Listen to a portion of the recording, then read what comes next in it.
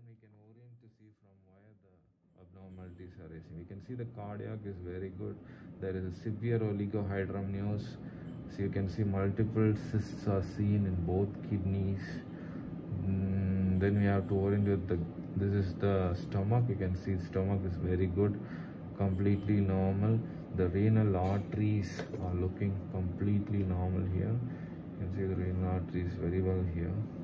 Yeah, that's the renal arteries coming up.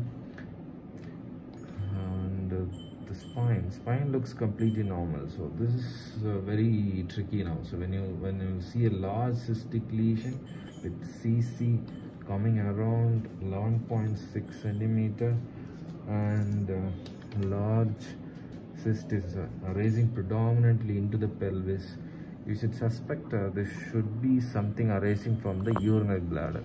What do you think will be the differential diagnosis? There is a lot of conditions which the abnormality should be arising from the urinary bladder. Just find out and let me know. Please comment down. This is Dr. Nivin signing off. Thank you.